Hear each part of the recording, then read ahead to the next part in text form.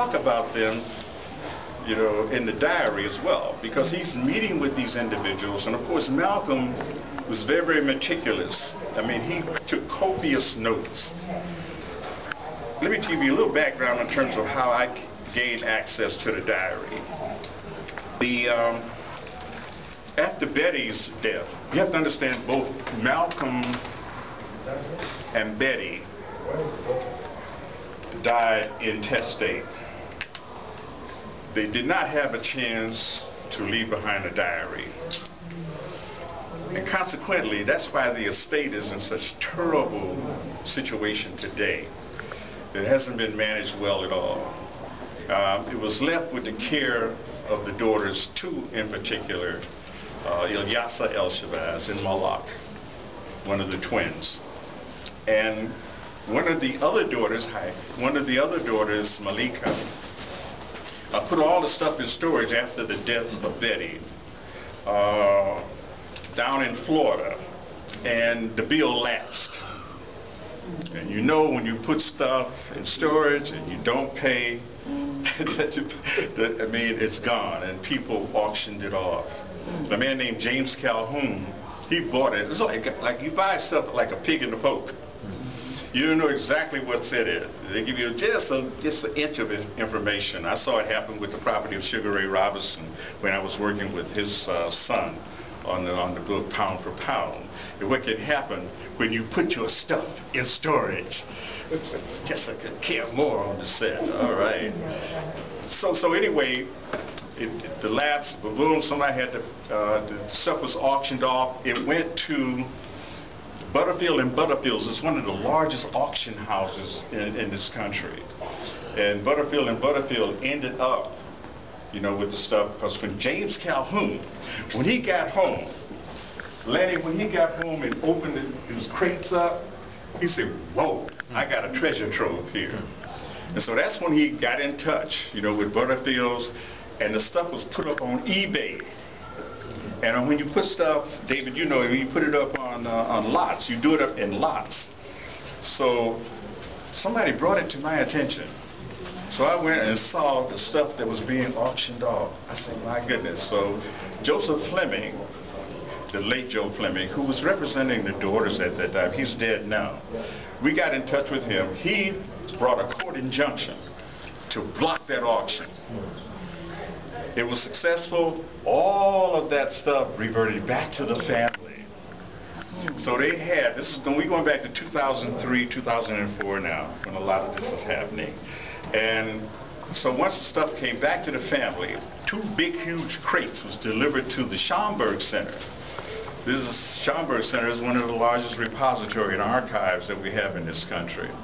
So the family had a press conference that said a 75-year agreement was signed between the family and Schomburg to keep that stuff there, to preserve it, to catalog it, to laminate and what have you, and make it available for scholars. Well, that process took 5 years. But all the while, you know, no one had opened up these boxes yet. And this was Howard Dotson at that time, who's now at New Orleans Spingarn down at Howard University, where he does a similar kind of thing in terms of overseeing all of this very, very valuable repository, memorabilia and everything. He called me up. You know, for about 30 years I've been writing for the Amsterdam News. So he called me over and says, Herb, we're going to open up these crates, and you can bring a photographer with you. And I brought James Gilbert. We used to call him the Iron Hand, but he's gone now too.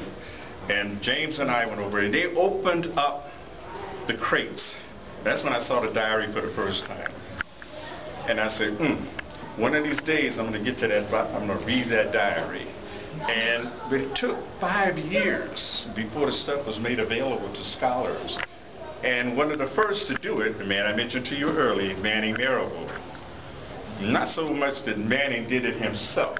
He sent one of his research assistants over there, right?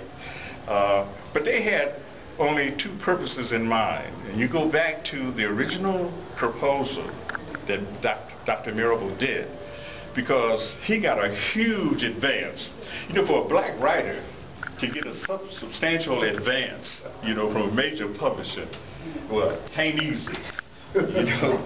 You ain't Tom Clancy and John Gresham, But he got a big six-figure advance. So he had convinced them that he was going to deliver the goods. Well, we heard later on at least three of the things in that proposal. One, that he was going to out Malcolm. You know what I mean, outing somebody, huh? That he was going to show that he was a homosexual. Secondly, that he had created all these infidelities, that he had cheated on his wife. Thirdly, that he's going to deliver the 3 missing chapters that was not a part of the autobiography. Now those 3 missing chapters, just the other day, I was over in Corktown and visiting with attorney Gregory Reed. Gregory has those 3 missing chapters.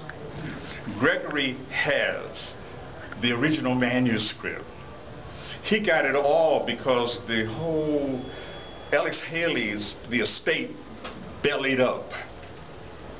They had to sell off everything in order to compensate for the damage he had incurred in doing the book Roots. They dropped a tremendous thing on him. And I mean, one of the first was Margaret Walker Alexander was the first to file a suit. Nefertiti, remember her book Jubilee? Yeah, well, that was the first one to kind of raise some questions, about the authenticity of Alex Haley's research. But Harold Kurlander in The African, he dropped one too. And he got paid off quite handsomely. So much so it devastated, the Haley family. I think it was something $675,000 lawsuit. They settled out of court, so we're not sure exactly what that figure was. But it was a high number, so much so that it devastated, the whole Haley estate. So they had to auction off stuff. They had to kind of, so that's when Gregory Reed went down to Henning, Tennessee, with money that had been given to him ostensibly by Anita Baker, to go and buy $125,000 worth of property from the Haley estate. That's what he has in his possession right now. I know when Manning Marable was working on his book, he came to Detroit to meet with, Gregory about seeing those 3 missing chapters, and that's all he did. He opened the briefcase up, you saw it, that was it.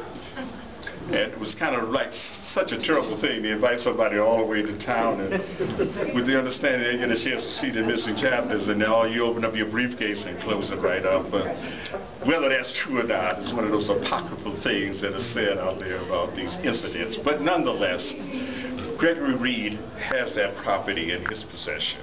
And so when they opened the crates up, and I saw that diary, I said, one of these days I'll get to it. And I finally did. After 2 or 3 other scholars had gone in there and picked out what they wanted, or they didn't find what they were looking for, so they just discarded it. There was no use for them. They didn't find the fact that, hey, he was a homosexual. They didn't find the fact that he had been, cheating on his wife, that he had been the beloved infidel. No, none of that was true. None of that occurs in the diary, in fact. So they just said they didn't have any more use for it. But it was useful for me because one of the things, this is Malcolm speaking without any kind of editorial interference. And if you read through, no one had read the diary in its fullness, and certainly no one had moved to transcribe it. And that took me a while, to go through it. But before I did any of that, I got in touch with one of the daughters. And I thought that she would be the most reliable one since she was considered one of the co-executors of the estate. And there's a proviso, when you go into the microfilms at the Schomburg, there's a proviso, a warning up there, that you cannot duplicate, you cannot reproduce any of the stuff without permission from the estate. So that's when I took her to Ilyasah, and I told her, hey, what about this? She was a bit reluctant at first, but finally, when I told her that Haki Madhubuti would probably be the person we could take it to, because we'd already done By Any Means Necessary. So the track record had been established, the integrity was in place. So she finally agreed. We went forward with it, although again she had some reluctance on where her sisters would be.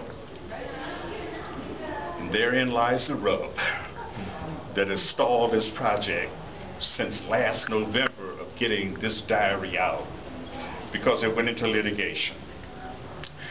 Two sisters and maybe three decided that no, they didn't want this book to come out. So they dropped the lawsuit.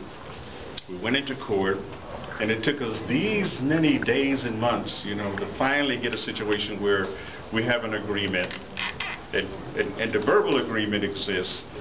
The signed agreement is still kind of hanging out there in limbo. But for the most part, since it was, you know, the court lifted the injunction, they vacated it with prejudice.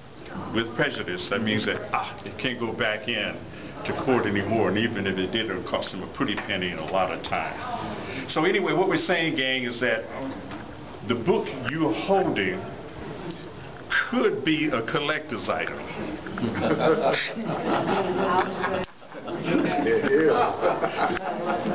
Hang on to it, because heaven only knows what happens, you know, in further litigation is not out of the question, but we feel it will not happen.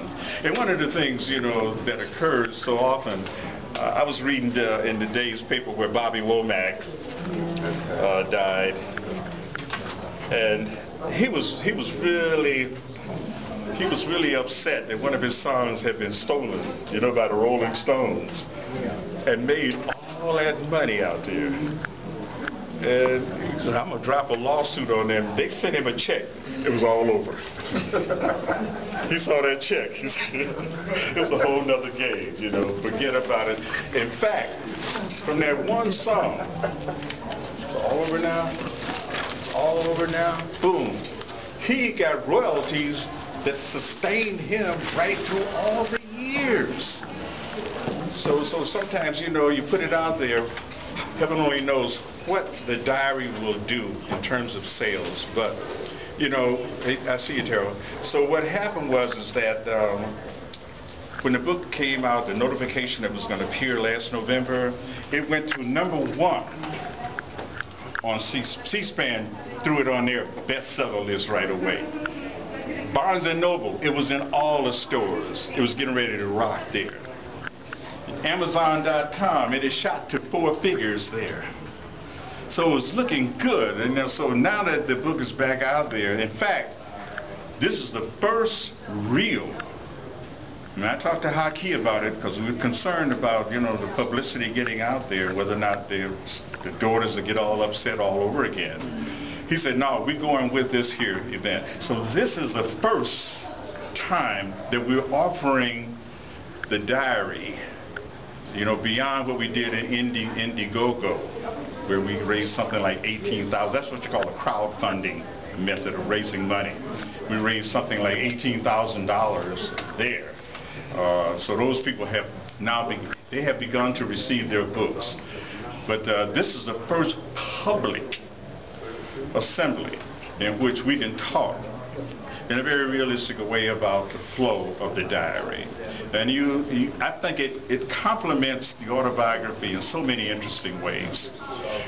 I give you one revelation from the diary. There are several. But one for me is that I think we have nailed who the CIA agent was, who was shadowing Malcolm in North Africa in the Middle East in 1964. Now, Danny, we know. You got to use the mic. Excuse me? You got to use the mic. You got to use the mic. They can't hear you. Okay.